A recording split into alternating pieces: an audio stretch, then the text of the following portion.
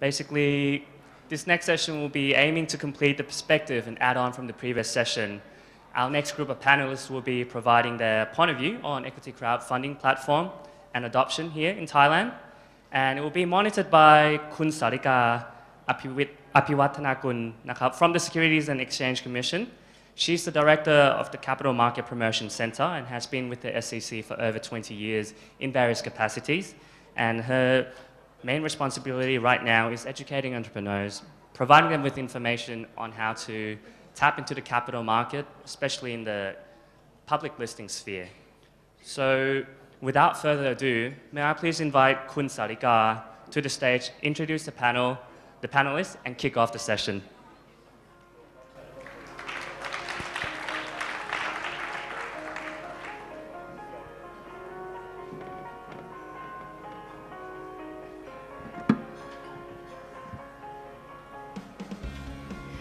Good morning, ladies and gentlemen. Welcome to the panel session on the stakeholder views on the equity crowdfunding and the growth and strategy to the ASEAN Open.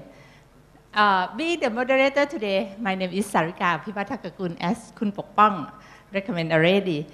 May I introduce our speakers and invite them to join our panel. First, Mr. Chanitr. Please welcome Mr. Chanitr. Next, Mr. Jason Xu from Taiwan.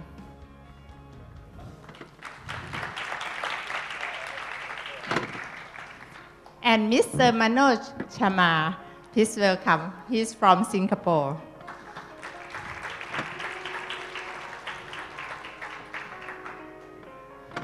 From the yesterday session, if you are in here in the morning session, in the morning session from 2 Monday, Kun Punamat, he said that the crowdfunding is quite new for Thailand, and he is very excited and scary in the same time. The sense of the excited because of the crowdfunding, especially the equity crowdfunding, it is a new way to the entrepreneur to raise funds. And for the scary for them, what did he think? He think about that if we did not get everything in place and do it correct at the first time, we might get the industry go home. So if we think about what should we do to make things good, today we have the panelists to give us the share view on how we adopt the equity crowdfunding. If we have the open dialogue from them and from the floor, we might do the better for the regulation frameworks. So before we go to the question, let me introduce our guests. First of all, start from my far left, Mr. Chanitr. He started working with the SEC. Oh, sorry. He started working with the Stock Exchange of Thailand since 2006 as a president of Market for Alternative Investment, or MAI, to create fundraising opportunity for small and medium capital and high growth company. Now, he is an executive vice president of the Stock Exchange of Thailand. He also served in many important positions in both public and private, such as board member of National Electronic and Computer Technology Center, or we know as NETTEC, and the National Science and Technology Development Agency, or NASDA, and the Chamber of Commerce. Next, Mr. Jason Xu. He is the co-founder of the Big Question, an innovation consultancy and focuses on city innovation and data visualization. He also curates the TEDxTaipei conference and serves as TEDx ambassador for Asia. In addition, he co-founded and is chief catalyst for Megabar Taipei, a Taiwan leading hardware and software integration incubator. Last but not least, Mr. Manoj Sharma from Singapore. He is the board of trustee for the Action Community for Entrepreneur, or ACE. ACE is a private sector-led moving for entrepreneur by entrepreneur. That helps aspiring entrepreneurs start up by building a vibrant community and connect them to the resource, people, and knowledge. Also, he is very active in the international startup scene as a speaker and judge, and delights in mentoring entrepreneurs from around the world. So, it's time. So, let's start our session. As you may know that the regulations for the crowdfunding is arise in many countries in Asia. Before we go to the adoption of equity crowdfunding regulation framework, let me hear some experience from our panelists that in your country, how about the environment of the equity crowdfunding or general crowdfunding? Can you give us the experience in your country? Let's start from Kun Manoj. Thank you. Maybe for everyone's benefit, I'll give you an overarching view of the Singapore entrepreneurship landscape first, and then give you a sense as to what we're attempting to do with equity crowdfunding in the country. Then things fit into context. Because while we're all part of Asia and ASEAN, the truth of the matter is the economies are really at different stages and the competitive advantages are different across the board. In 2003, Singapore took an unprecedented step to actually appoint an acting minister for entrepreneurship. Now, that says a lot because it tells you that while the economy was very much dependent upon multinationals, in an attempt to catalyze the SME marketplace, they recognized about 10 years ago that this was not a sustainable model. The effort, because they put a minister in charge of it, obviously the entire attempt to catalyze the entrepreneurship landscape was government-led. They recognized the fact that while private enterprises can work in a free market, there's a lot when it comes to regulation that government needs to be able to do. The mentality, and I've been hearing this over the last couple of days here, has been such that people in, I think, Mr. Best, where is he? Yeah, Jason's outside, okay. So he was saying, you know, even in the US, there's a problem in relation to getting entrepreneurs to want to be entrepreneurs, because the mentality is, why would I want to be an entrepreneur? And I think it's similar for Thailand and definitely was like that for Singapore. But the truth is, 10 years later, it's gotten to a point, initially people don't want to be entrepreneurs. Now, when people are in the first year in university, they don't want to go out and get a job, they want to be entrepreneurs. So what has actually happened? Government spending for pre-seed or seed money, the entire funding mechanism is so lucrative that it is worthwhile for somebody to forego a job and just go directly into the startup. So having said that, just to give you a little bit of sense of mechanism, and then where does equity funding come into it? A startup in Singapore can get seed funding of 50 to 100K just on an idea. Now, it's not free money, it's a co-shared mechanism in which the startup puts in 30%, government puts in 70%. So that's the first tier, 50 to 100K. We have a technology incubation, we have an iGEM scheme in which a startup that's involved with the media development can get 250K Singapore dollars. No need to put a cent in. We've got a next level of a government-driven scheme working together with VCs in which it's called a technology incubation scheme, in which there's a co-funding mechanism. The VC puts in about 15–20%, government tops up the other 85 to 80%, which means they can get about 750K to take the startup to the next stage. Then, of course, there's the open market mechanism. So when it comes to equity crowdfunding, it will not be in Singapore's context at a micro level. Most likely, it will be somewhere within the vicinity of how do I raise $1.5 million to $3.5 to $5 million. And that's really the gap in which it will fit in. So right now, what's happening in Singapore is SGX, as many of you may be aware, has made an announcement together with a ClearBridge Accelerator, to actually create an equity funding platform, but they haven't announced the details of it yet. But the level at which it's going to be played, I guess, is going to be at a different level. from a lot of the other mechanisms that we see, for example, in Australia. So with that, I've said enough and taken enough time. I'll pass it on first. Thanks. Thank you. I'm actually here to wear a few different hats. Besides the organizers for TEDxTaipei, I'm also the co-founder for a makerspace called Maker Bar. And it is actually to tap into the hardware and manufacturing capability of Taiwan's high-tech industry. And the funny thing is, when we started about 18 months ago, nobody cared about makers. And 18 months later, you've seen big companies like Foxconn, Quanta, HTC, ASUS, they all come to us and they say, how can we work with you? How can we work with a makerspace like you guys to do accelerator projects? So that's one of the interesting things, that there are more and more maker-like projects getting into crowdfunding scene. And the situation in Taiwan is quite different. The crowdfunding wasn't popular until maybe 12 months ago, when we had a huge student protest in Taiwan. It was to protest a under-table deal with China on the free trade agreement.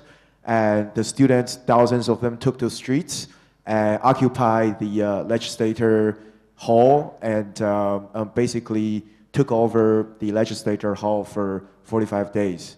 And there was a crowdfunding project that raised over $2 million US to advertise a front page ad on New York Times. And it was very impressive. And after that, you've seen a lot more crowdfunding platforms happening in Taiwan. Right now, as we speak, we have 16 crowdfunding platforms in Taiwan. And you've seen big public companies are now getting into this crowdfunding space, vertical crowdfunding space. Foxconn has what I call kick to real. It's separate vertical crowdfunding channel that accept projects that they will produce products less than 1,000 pieces for you. But then you have to basically be owned by Foxconn. And then there are several others in the gaming space, and there's several others in content business in crowdfunding. And in terms of government, right now, the governing body of crowdfunding is OTC, over-the-counter security agency. And we've now announced a equity crowdfunding in a very restricted ways. And we are now still experimenting whether it makes sense for some of the projects to do equity crowdfunding. But we haven't really seen anyone that's really happening right now. Mostly just reward-based or incentive-based crowdfunding. But I foresee this will happen in the next 6 to 12 months' time. First, let's congratulate our regulator, my bosses, the SEC, for taking up this initiative, because this is a very difficult, sometimes questionable, because let me give you some example from my many years experience working with entrepreneurs. I was formerly one of the fund managers doing venture capitalists years ago, before I was recruited here to work for the Stock Exchange of Thailand. Actually, 15 years ago, the Stock Exchange of Thailand this year reached 40 years, 40. So we are 40 years old. 15 years ago, they were talking about having a market for SME, for small, medium size. We had a lot of doubt. Many people doubt whether it will fly, whether it will work. It's proven 15 years that there are plenty of entrepreneurship in each country. Of course, 15 years ago, everybody in this region were looking into the different model, whether they should follow the US, the NASDAQ, which is full of innovation with many of the high-tech companies, or they can follow the London model, which is the AIMS, the alternative investment market. So from the Thai perspective, we took the middle road, not taking one or the others, but we actually followed the name from AIM in London. So we use it MAI.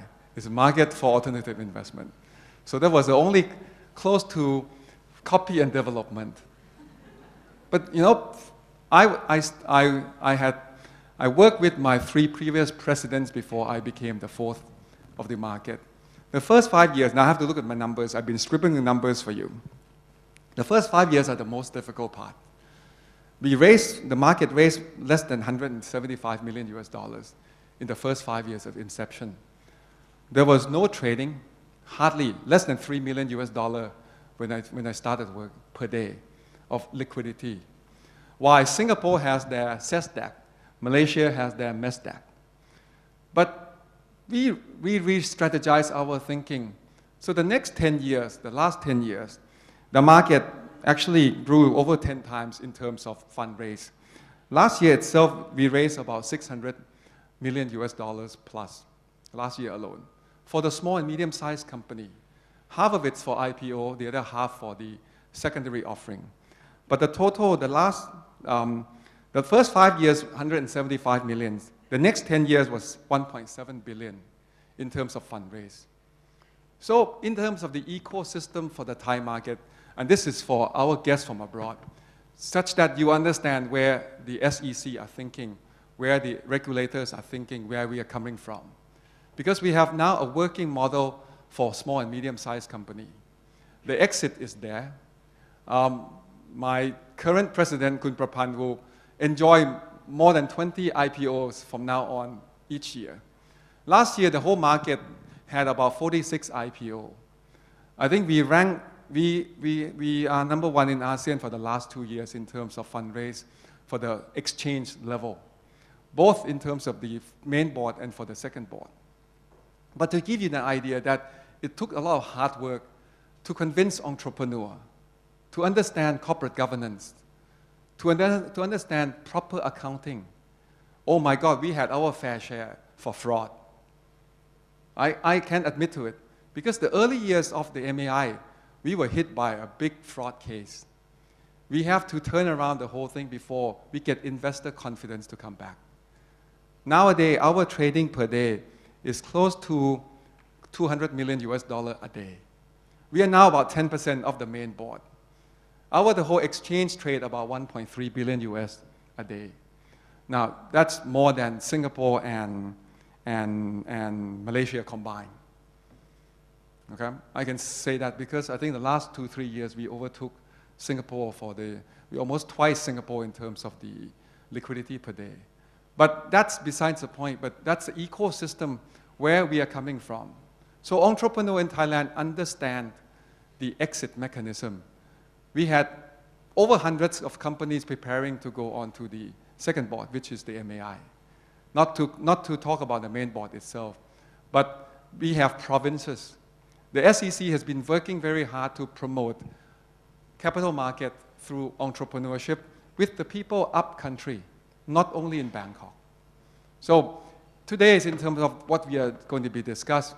I really appreciate this whole project.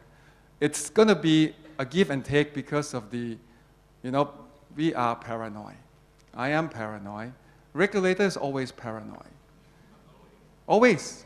It's, Ajahn say not always. Ajahn say not always. The SG is not say, not always. But we are paranoid. I am going to be, as always say, paranoid because we went through the experience of the early cases. So how are we going to manage and regulate? But believe me, we have potential.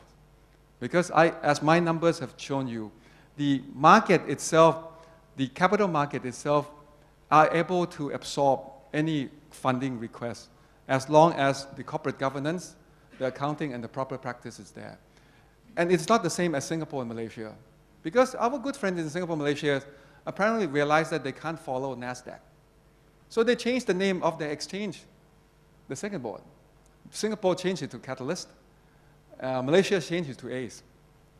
But we have stayed put because our business model has always support the entrepreneurship and the SME. Nothing to do with innovation or nothing to do with other healthcare. but it's straightforward entrepreneurship. Thank you, Kap. Thank you, Kun Chanit. I heard that in Taiwan, it also have the process to incubate the entrepreneur to be incubate them in the Getai or the Giza. Can Kun Jason share me?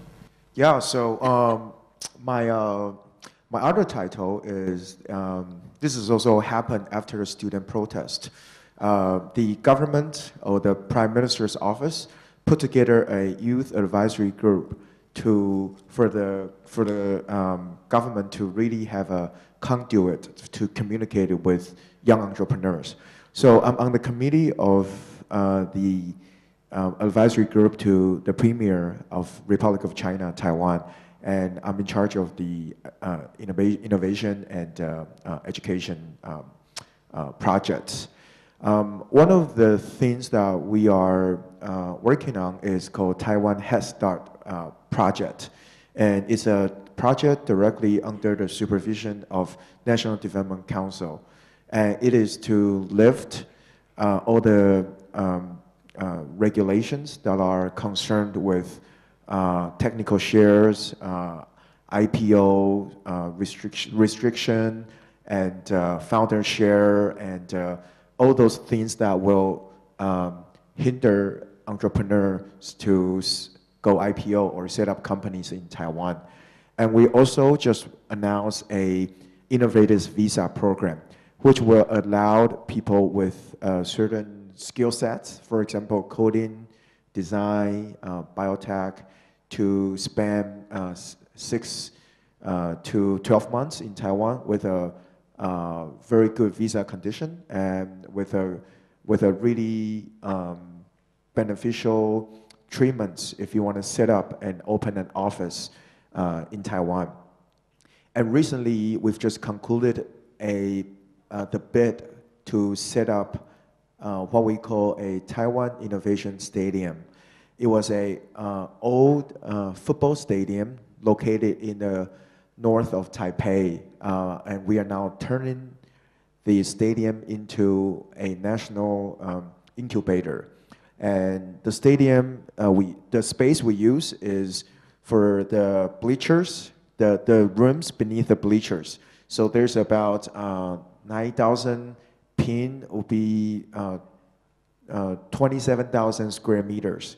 And it's open up for international entrepreneurs, including the ones in ASEAN countries, especially in Thailand, Indonesia, Singapore. We all look forward to working with you guys, and we will establish exchange programs, and we will be able to set up interesting programs that we could do exchange and then create some of the cool products together. So I'm very happy that if any of you is interested in checking out our program, check out Taiwan Head Start, Head as HEAD, Head Start program, and I look forward to working with you all.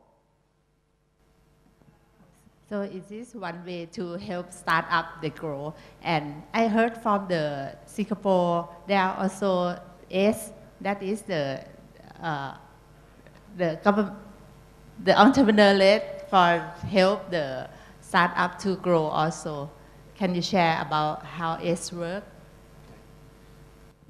So as I mentioned earlier, Singapore really did not have an entrepreneur culture. Why would you want to be an entrepreneur when multinationals are taking 99% of people out of universities and giving them really great jobs and really great perks? So that was totally missing. Before I touch a little bit further, I think it's become quite obvious. I think Thailand SMEs offer a different kettle of fish. I think the entire depth and breadth of the SMEs, again, is very different from Singapore. Okay? Singapore SMEs, I would dare say, would be in some sort of a yearly comfort zone without necessarily a desire to grow or to innovate, more in terms of self-sustaining. So with that in mind, there was a little bit of a gap there. They couldn't count on the SME market. And by the way, there are endless grants to assist SMEs who are already, doing $10 million, $20 million in terms of annual revenue in an attempt to take them to the stock market. And here's the reality of the situation. Even though the government is providing the grants, the corporate governance, getting them up to speed, a lot of them simply don't want to go to a stock market. So go figure, okay? So with that particular reality as a background, they needed to catalyze the landscape. So one of the things we did is we actually had an experiment. Many of you would know of this particular experiment. We took one of the universities, the National University of Singapore. We gave them a low-cost building, worked together with the Jurong Town Corporation, who are basically the developers in the country, gave them an opportunity to set up what today is called Block 71. The idea was this, to use the university as an incubator, use the government funding, put startups, put funders, put regulators, put corporate governance, put a whole bunch of people into one particular block and see what happens. Okay? In other words, we created a mini Silicon Valley. That particular experiment has turned out so well, has been so viable as an experiment. We've now created an entire physical location that we're calling JTC Launchpad. JTC meaning Jurong Town Corporation, they did the building, and ACE is the body that's the software for that hardware. So the purpose of ACE now is this, is to, I think there's endless series of grants and schemes, but if you ask a government official in Singapore to articulate all the different grants and schemes and things a startup can tap into, they will struggle to tell you. For those of you who are interested, I've actually got a chart on my laptop with all these mechanisms. So, but no one can figure it out. But the bottom line is this, there's endless ability to get money. So ACE's role right now is to really facilitate and bring together the whole local ecosystem into one particular physical space. To use that as the basis to interact or assist these particular startups to grow globally. We've already established a little bit of a brand. I guess 10 years of putting a lot of money and effort and time into it helps you do that. A lot of global startups, we're now trying to figure out how to get them to use Singapore as their launchpad too. And ACE's entire role is to facilitate and support this entire ecosystem to function.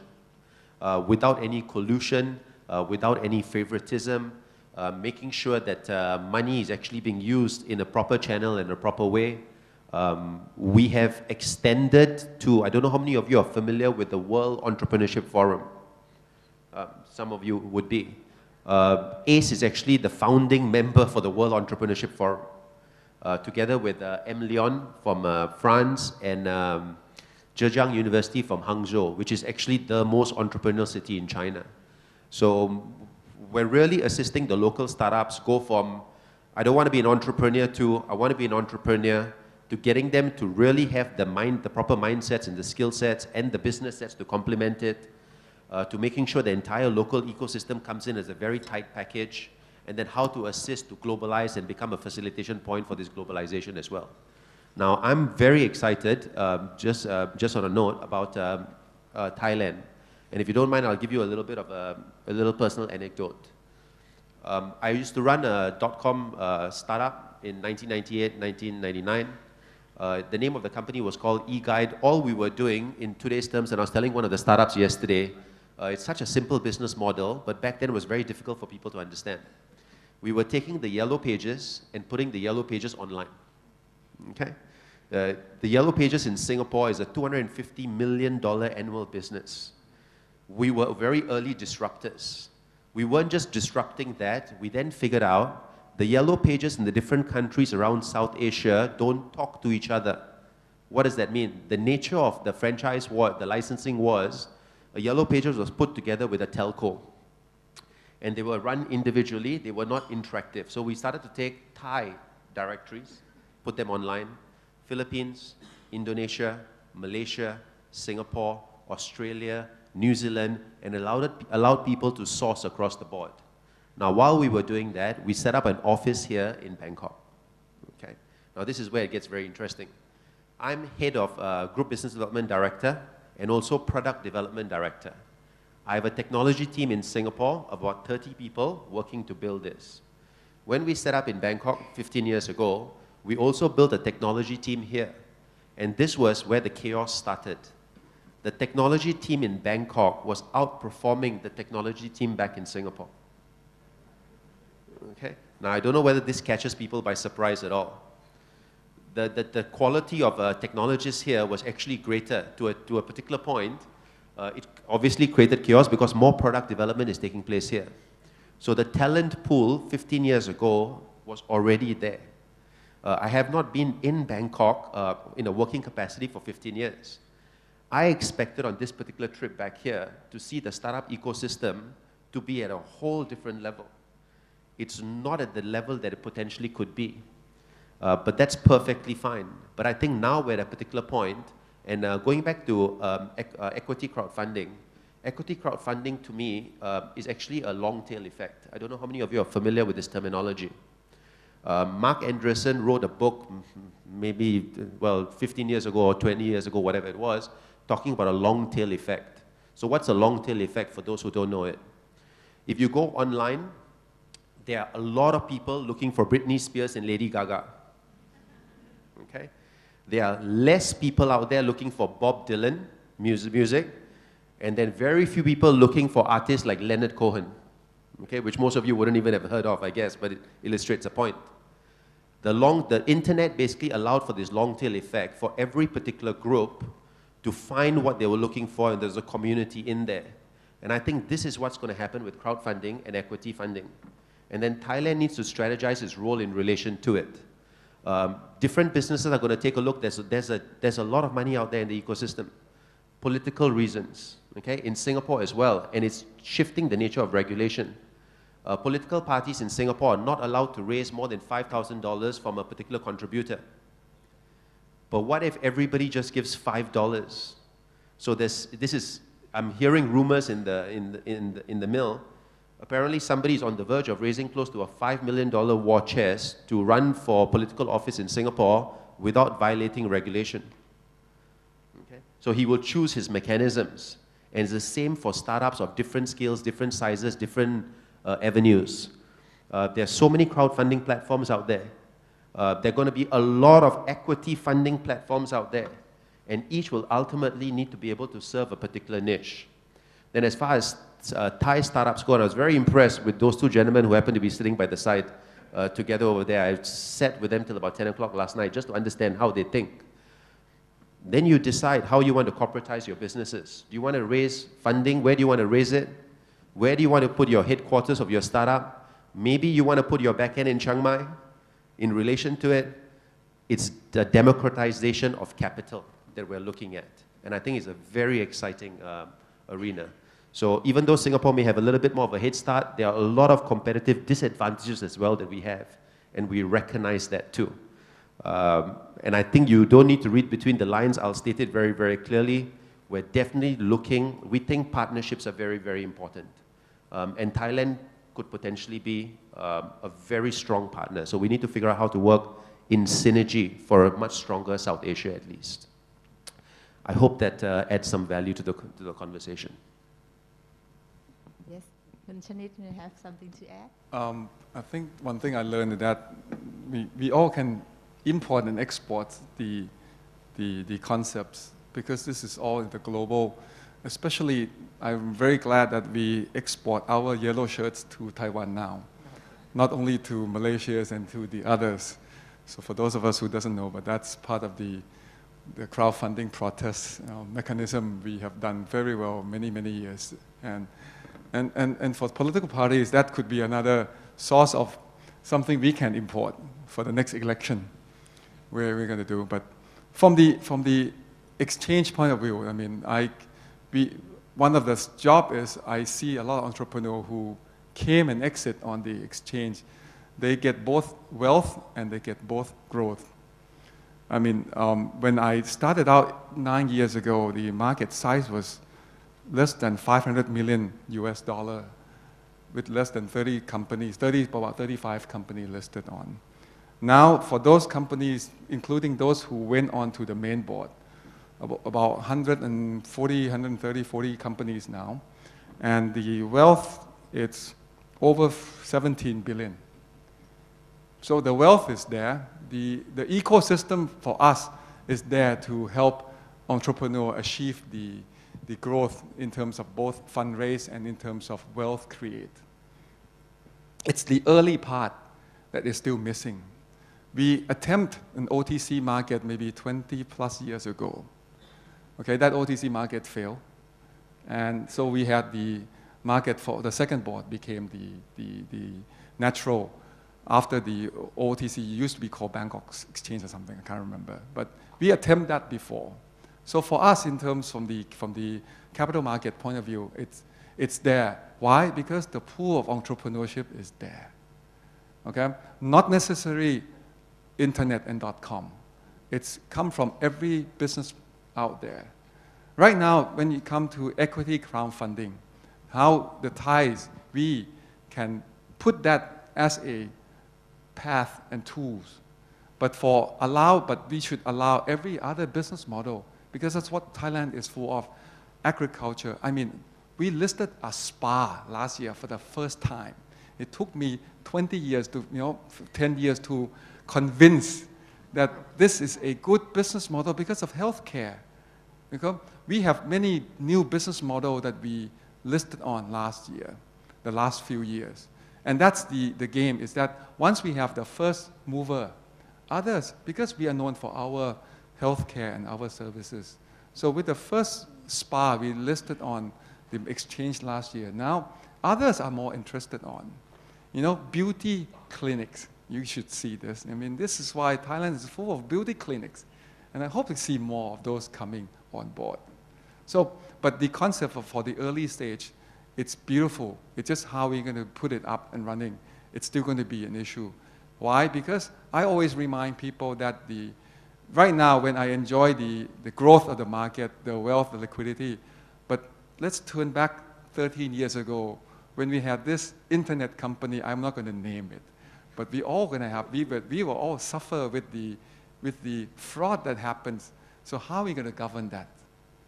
So for investors, especially who are going to be participating in the equity crowdfunding, do they need to be protected? Or we should just let a free for all in the Cowboys, Texas Day, everybody can do that. So we had our lessons, so it's the balance between the two. But believe me, we have potentials, we have pools of entrepreneurship in Thailand. Okay? I was joking that either we don't do this, they're going to go outside, so we have to do it. But how is the key. Yes. So from 3 panelists' perspective, we said that we are ready for the equity crowdfunding, like the environment, the ecosystem. Even in Thailand, we have a pool of entrepreneurship enough for going forward to the equity crowdfunding. But what do you think that the key success to do the equity crowdfunding in your aspect? Can we start with Kun Jason or Kun Chanitr? Earlier, before the break, the comment from one of the moderator was, shall we try it and then we regulate it? And if I take off my hat, I say yes. But if I put on my hat, say, well, be careful. I don't want to clean up the mess. I don't like clean, because I cleaned up the mess before. So I had that paranoism in me. Because it took us many years before we can get investor confidence. Because it's long term. You need this to be long term. I mean, if you understand finance, the price earning ratio when I took over the market was 6 times. Now, Kun Prapan is enjoying his 50 plus times price earning ratios. And the IPO was, when the companies go on the IPO market, they can get 15 to 20 times price earning. For us, that's enough. For the Thai market, for entrepreneur, this is not high tech. So for me, it's a balance between the two. If you ask me, it's a beautiful concept. We should do it. But how do we help company to actually properly do it? That's the key word. Thailand has experimented with venture capital funds for the last 10, 15 years. I sat on most of the board. You see them fail along the way. We are starting it again, a 20 billion baht private equity trust for venture capital. But this time, I think we learned the lesson of not allowing government agency to do it on their own. We copied the Singapore. It's a fund of fun. You co-match. And you let the fund managers manage. We only put the money in. So we are now relearning the whole concept. So the money flow will be going back into the entrepreneurship. But you know, Thailand is full of entrepreneurs. They've been working their way up without using government's help. And I see most of my companies who went on the market, they're all family business entrepreneurship. They have raised, you know, last year 20 billion baht. So that 10 billion baht alone come from the IPO. The market is there, investor confidence is there, are willing to put in at 15 times PE. So this is where for many of you who are the investor itself, I mean, I welcome you to use Thai market as your exit. You don't need to go to other country. Okay? We offer both breadth and depth for the market, for the exit. And hopefully in about 2 weeks' time, I will get my dream for the first ever foreign listing regulations to come out. That means we will now able to do whatever Singapore has been doing, but I won't do China as my first one. I will do something else. But I would allow to do foreign companies to list on the Thai market for the first time. So hopefully, 2 weeks, well, somebody told me 2 weeks' time or something. So I don't know. Adan told me 2 weeks or something. So that would be something for us. So investors in Thailand will have more choice to invest. And that's why many of you who are investing in the early stage or they are in the middle stage, please take a look at the Thai market as your exit. Thank you, Kap. Khun Chanitr said that if the regulation is in place, so we can make it happen and make it strong and be trust. For the idea from Khun Jason, what should you think that the key success for the equity crowdfunding? Yeah, I think the issue that we are facing in Taiwan are twofold. One is the market constraints and regulation, outdated regulations. And as the second issue is obviously the most important one is the trust. Our government has experimented a semi-equity crowdfunding mechanism that you can actually, it's not a second board, but it's something we call a innovation board on the stock exchange. And it is actually allowed early stage startups to raise early stage seed fund from the public. But the funny thing is, they only allow you or the general public to invest $2,000, 2,000 US dollars, the maximum. And imagine you're a founder, you're an entrepreneur, and you want to go on this innovation board, and all of a sudden you have 2,000 shareholders who each invest in 2,000 US dollars. It creates a host of problems, and it's just not feasible. And the company I am running, the OTC have been talking to me, trying to get my company on the innovation board, but it was greatly denounced by startup community as not in favor of the current practice. So the equity crowdfunding practice has been evolved into somewhat gray area, and I think government is trying to understand what's the best way to move forward. And another issue I mentioned earlier is the market constraints and regulations.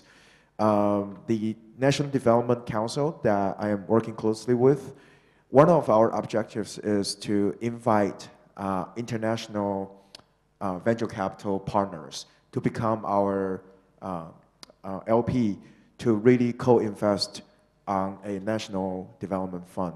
So say if a Thai national fund co-invest in Taiwan National Development Fund, and we will match and create a very good beneficial exchange package. And that is for Taiwan entrepreneurs to go global. Our objective is not for them to stay in Taiwan because the market size is too small. It is for us, for them to push them to ASEAN, push them to Silicon Valley, push them to New York Stock Exchange. So now we have linked up with 20 VCs from Silicon Valley, including Y Combinator, 500 startups, and Sequoia to become the LPs, limited partners for Taiwan National Development Fund. And we are also looking actively for VCs to get involved from Southeast Asia and to really help entrepreneurs from Taiwan to go global. And most of our entrepreneurs' vision somewhat is locked on China, but I believe that Southeast Asia is really the future of the market. And China has its own games and practices, and somewhat it does not comply with what's going on outside. And most of them, they copy, whatever is out there, they just copy really fast. So I've always encouraged my fellow entrepreneurs to say, think about Southeast Asia and think about the market penetration, and the population of Thailand and Indonesia. I think it's a huge market. So one of our drivers for going forward is to really how to get our entrepreneurs to look into this market in the Southeast Asia.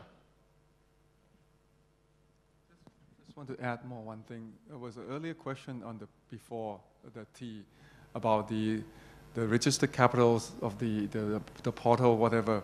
Now, from the exchange point of view, in my own opinion, I want to add on top of that is that if no one else does it, maybe we're probably forced to do it for the stock exchange point.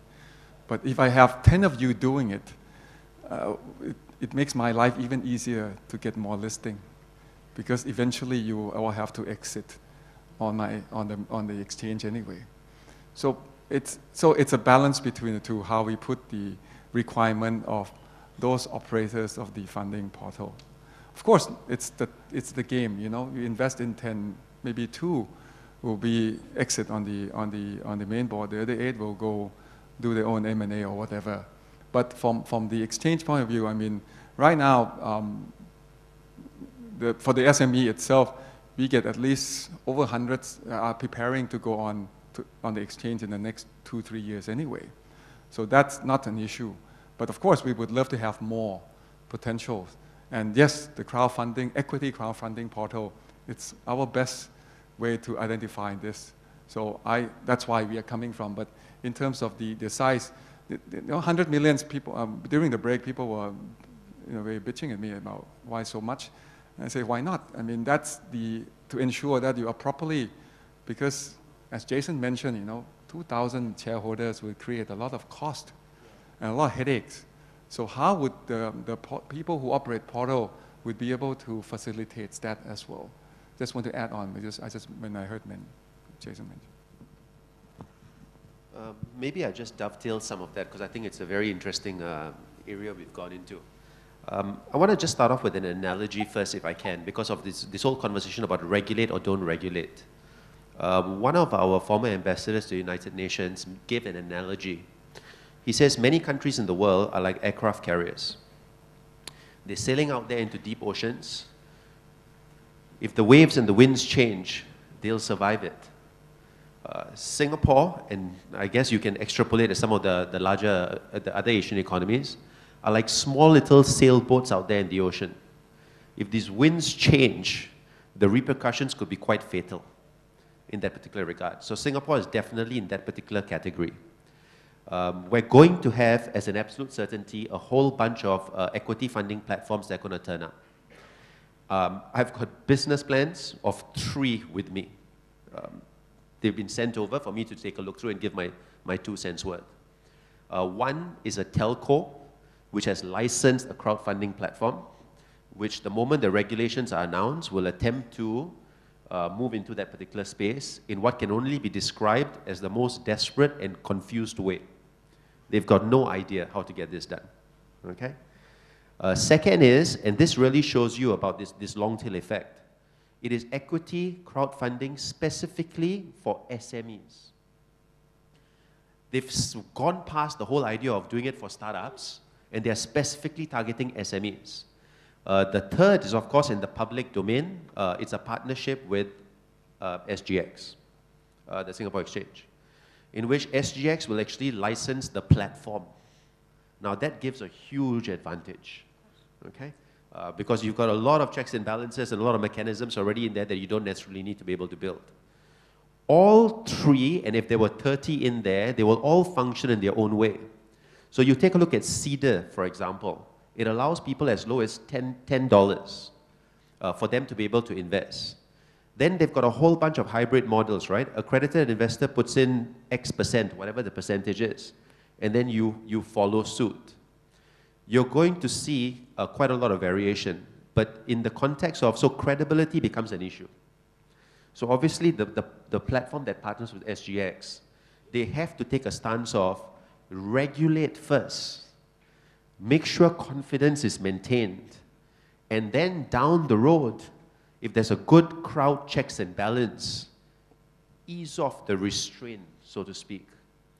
So the combination is likely to be, in that particular context, something along the lines of, a registration body, ACRA in Singapore's context, in which you've actually got to register your company. Some kind of a credit agency that takes a look at a bunch of details, and possibly a neutral party, someone like ACE, for example, who, while funded by government for a particular term, is actually privately led and is in non-competition with everybody in the ecosystem to provide some kind of accreditation or authentication mechanism. So there's going to be a whole bunch of models in between. But maybe the initial stance, if you're a smaller economy or venture, is to err on the side of regulation and then slowly ease things up as the market shows its maturity. Like Manoj said that we should regulate it first, and sometimes we have accredited investor to involve first.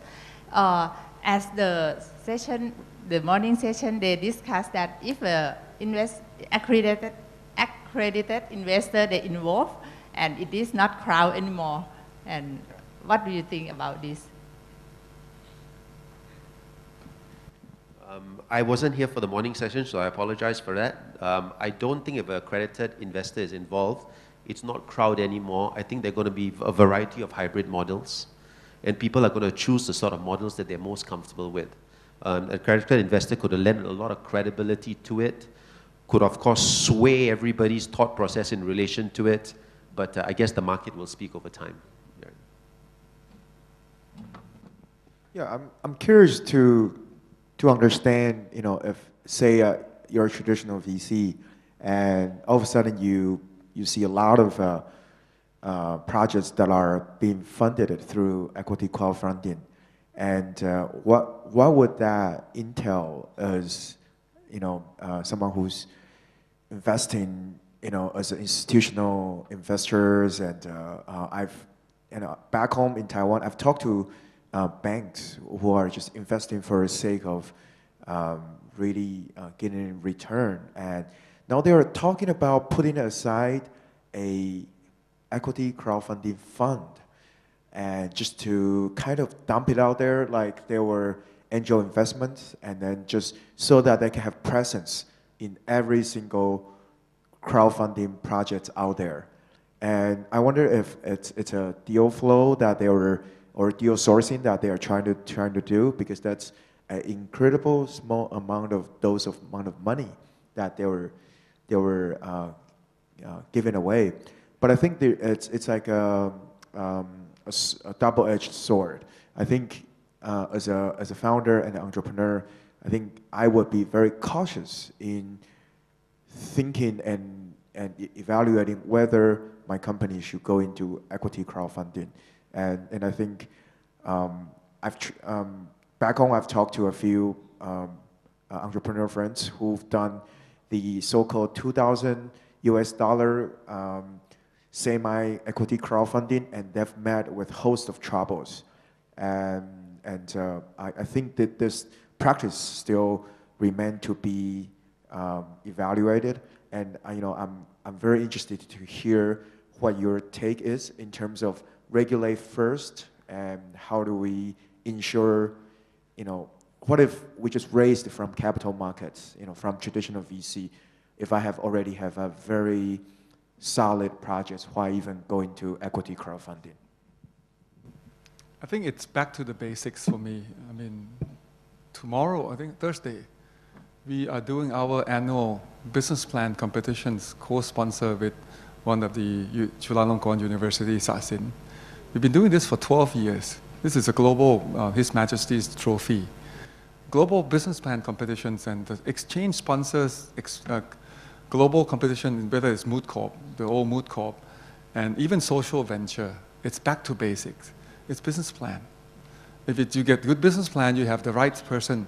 A VC will do it anytime. There are plenty of liquidities out there. I mean, imagine the wealth I just mentioned. This 17 billion wealth that was created, 400 or so family, small SME family, listed on the second board alone. This wealth was created. They have plenty of reinvestment that they can do. Not to mention the 14 trillion baht worth of the main board. And 80% of that is private. The exchange in Thailand is not the same as in other countries, where half of it or a third of it is government-related or state-owned enterprise. We are 80% private entrepreneur families. So there are plenty of families with monies out there that can invest. I think it's the project itself. That's why when you go to equity crowdfunding, it looks good, it looks nice. Imagine the administrative that goes on. I mean, we run the exchange, we understand how tedious clearing settlement registrations, settlement, all those stuff can be very costly. But of course, we make money from our trading because of the 1.4, 1.3 billion US dollar turnover per day. Of course, that's where we make our money. But I don't think our equity crowdfunding would allow aftermarket liquidity. It's a one-time. So the business model has to be there. For me, I still haven't figured out because I came from the oldies where the VCs invest, we bring the companies, teach them, nurture them, grow them. Half of them fail, the other half is good, the other half you have to really grow them such that they can get the exit out. So that is still the old traditional. But now with the new funding platform, I think I leave it to the younger generations to figure out how we're going to make use of it. It's a beautiful concept to do that. It's the administrative, and then business, it goes back to the business model. How would you make money out of it? Of course, from the exchange again, this is the best feeder for me. I mean, any of my team who's doing listing, there's no better feeder funds for us than having TEN's equity crowdfunding portal, because you will eventually feed and exit on the exchange. Again, we are still monopoly in terms of the exchange, so I think I can say that for the time being. So from the previous session, we talked about the regulation, and we have comments a lot on the funding portal, the duties on it. And for the investor and the offerer, we also have the regulation for the limitation of the offering and limitation for invest. Do you have any idea that if we have a cap for the investment limit for each investor, is it good, or at the first place, I think that to limit the risk for each people, and if we limit a small amount, so there will be a lot of investors, as you are scared of. So this one should be balanced well, right? And what should we start in your opinion, or the regulation that we give in place is quite okay? Yeah, I think still, well, first of all, I think it's important to understand the basics, as you said, understand the business, if business really works, instead of just going out there and testing it from the equity crowdfunding mechanism. And I also believe that I think there is definitely a trust crisis of a crowdfunding, equity crowdfunding issue, and that needs to be resolved. And especially that's where the government agency can play an important role. But how do you find a balance between the ease of the regulation as well as the efficiency of market, and how to create the most beneficial environment for entrepreneurs, and make sure that the mechanism is liquid and is flexible enough that it can be repeated and it can be duplicated. I think that's important. And I think Taiwan, again, I think it's struggling to help its entrepreneur to tap into global market. Because if you look at the population of Taiwan is 23 million. Obviously it's bigger than Singapore, but Singapore is always thinking about Southeast Asia as the whole region. But our entrepreneurs is traditionally very, very much focused on local market or China market. But they have no advantage in China because everything that they do, it's quickly copied and quickly stolen in China. But how do we use equity crowdfunding so that it would be the first step and have a good mechanism of institutional investors or Series A VCs lined up after equity crowdfunding, have a good phase 1 and phase 2 mechanism to ensure that equity crowdfunding isn't the dead end, or isn't the only resort when it comes to putting it out there for the general public to support. So the design of the package is very important, and I think that's what most government agencies are struggling with, including what Taiwan is facing. SEC in Taiwan is constantly engaging entrepreneurs to understand what we need, but I think we still got a bit of distance to go before we can actually roll it out. Yeah. You have something to add? Yeah. So for the last question, we heard about that the ASEAN will be open by the end of this year. So do you have any idea that the equity crowdfunding will be an opportunity for the ASEAN or Asia country? Do you see any opportunity for it, for equity crowdfunding? I'm listening to this conversation and I'm becoming cognizant of the fact that we're trying to figure out a model here. We're trying to figure out a model that works in the various localized environments, regardless of whether they're dealing with a local market or dealing with international market. I tend to like to look at things from an overarching standpoint and look for larger patterns, because that tends to give a very good sense as to what's likely to happen. So if you'll indulge me for a little bit, there are two things that have completely reshaped how we live our lives. Number one, the internet, undoubtedly. Number two, social media. And then we'll come to crowdfunding as a third mechanism. So let's take a look at the nature of the internet for a second.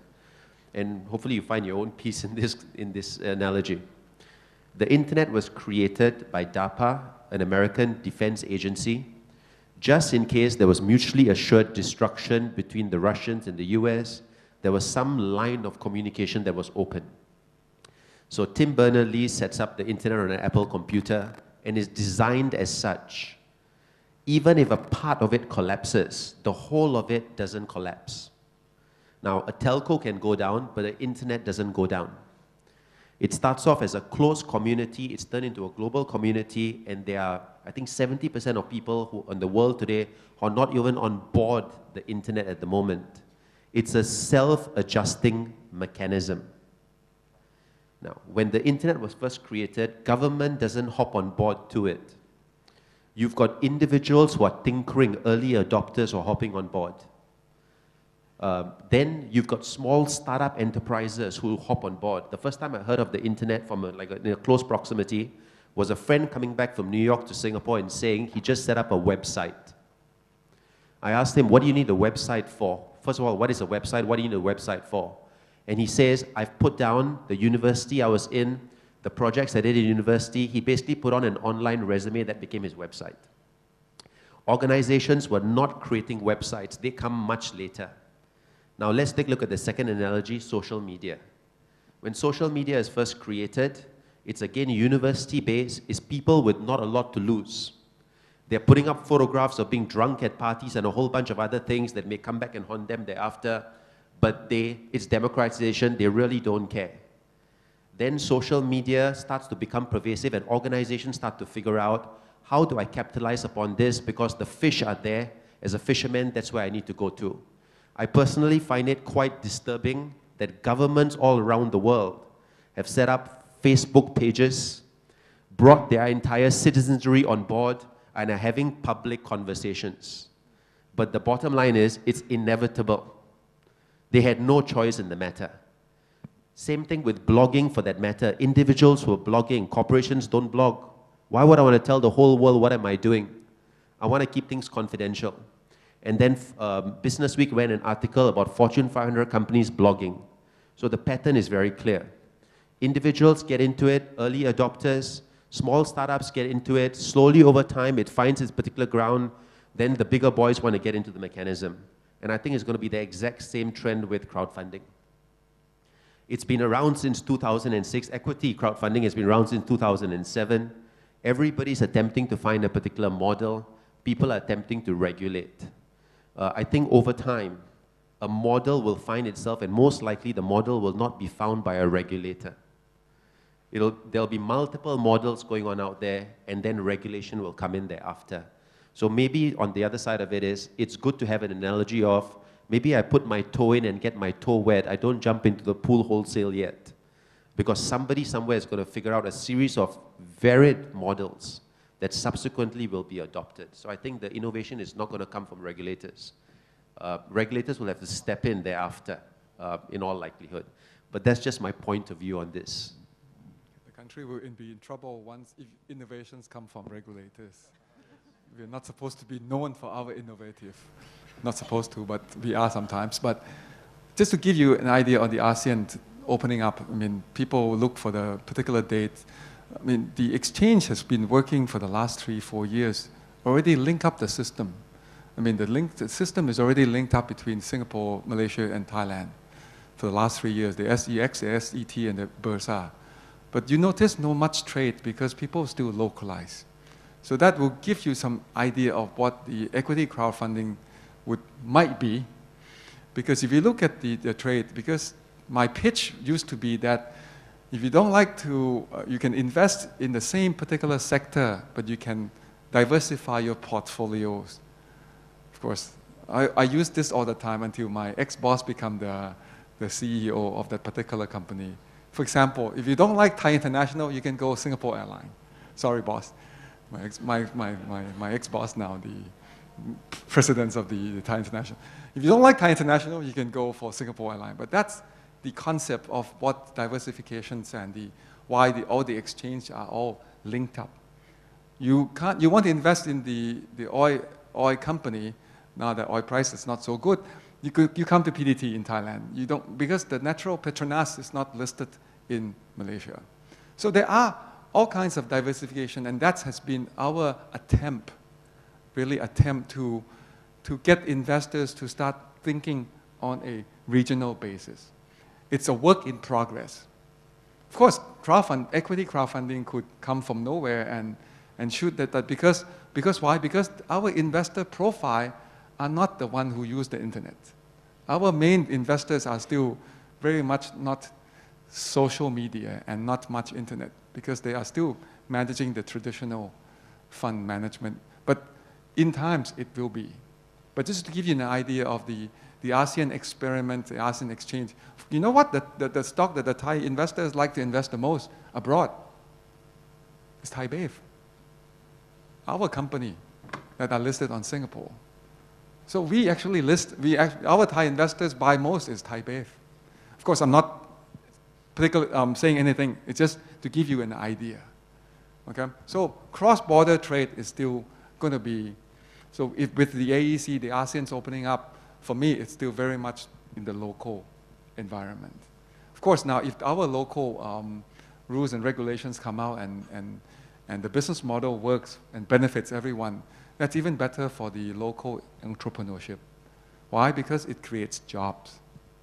At the end of the day, for us, we look at all the numbers, it's the jobs. I had my team went out and look at the numbers. 10 years ago, how many jobs were there for all the listed company on the second board? Less than 5,000. Last year, we went through the numbers, it's over 40,000.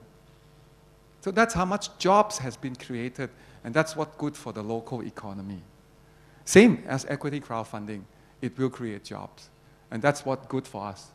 So for me, even though I have my two sides of the coins, I still very much would love to see this happen. Time for any questions? What? Is there any question from the floor? Please. Actually, I have two questions. Jason, you said, if I understand, a couple of times that companies you've known that have done the equity crowdfunding have sort of regretted it. Could you be a little bit more elaborate on in what way they've regretted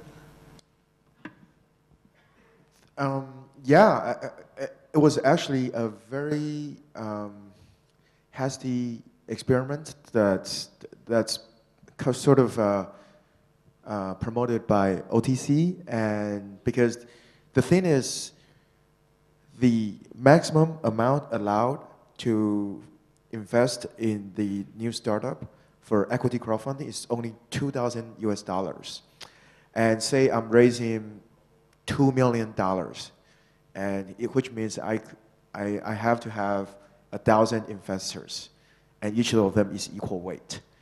And so that's the part I think that failed the system, because it's try to make everyone equal from an investor's perspective. And I know the companies that are dealt with this program, they've only raised a very small amount of money so that it's controllable, and the people that they raise money from are friends and family. So it's actually for the sake of trying it out to make sure it can create some publicity and a public image. But I think for any company that's raising sizable amount, I think that method is not working.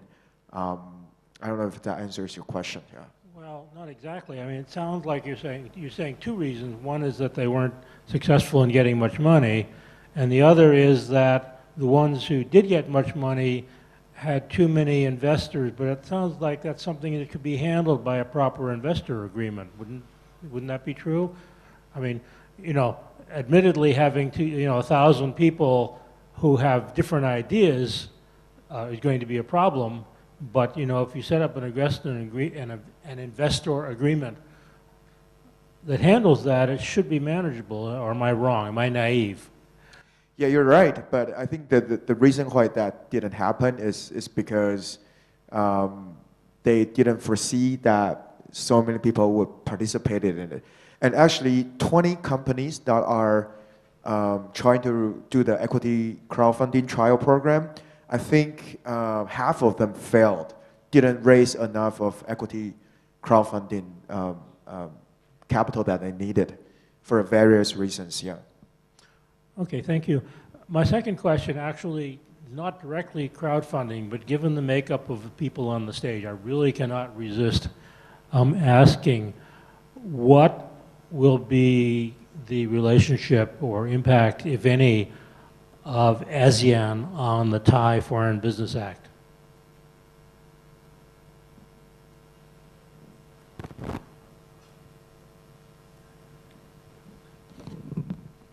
Can you elaborate more?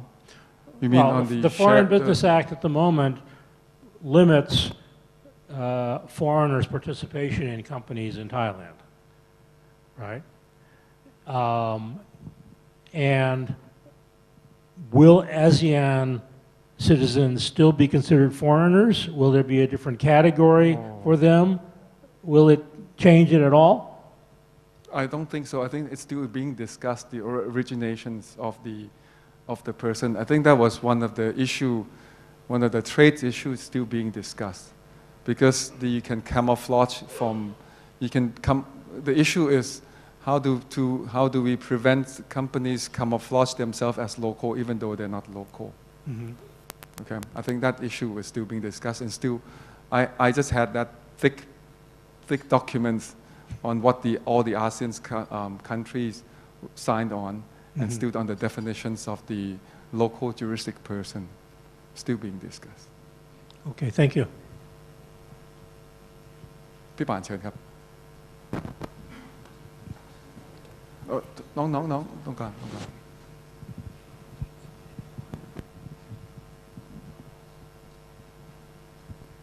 My question also goes to Jason. You mentioned earlier that there's growth in equity crowdfunding in Taiwan last year, and you also mentioned that one of the key success factors in equity crowdfunding is regulation. Could you probably elaborate more, how crowdfunding is regulated, in the case of Taiwan, and including, the regulatory environment? Yeah, so I think the trial program, I think from the government standard failed because 20 companies listed it trying to raise equity crowdfunding, but I think 10 of them did not reach the goal they set up. And I think there's been a lot of discussion on why they fail. The program didn't carry out enough of momentum. I think one of them is there is a market size of the particular business that this company is trying to raise the money from. If they focus on Taiwan market, it's too small for any sizable investors to be interested in, and also the maximum amount of equity investment allowed for this program is minimum, only $2,000. It's more of like a sponsor from your family, friends, so that they own a stake of your company. It's more of like a gesture or a symbolic sort of gesture that people can invest, or the public can invest in a startup. It wasn't successful because it wasn't communicated and articulated well to the public as to why it is important for companies to do equity crowdfunding. And I think after that, there's been a lot of discussions how something like this can be corrected. So I think I mentioned it earlier that there needs to be a second or third phases in place when equity crowdfunding is rolled out, so that you won't have a huge investor just eat it up, and quickly grab it from the market for versus the public who are interested in their project. But I think it's important for entrepreneurs to understand why they want to do equity crowdfunding. I don't think it's not for every single project to go out and raise equity from the crowd, but it's interested to see the topic and the category that the business is in. If it has social impact, I believe that a lot of the social enterprises are perfect fit for equity crowdfunding, because you allow your businesses to be participated by the general public. And I think that's essential the Taiwan government is trying to move forward with, that is to promote social enterprise-based equity crowdfunding. And I think that would be a good angle to kind of go into, yeah.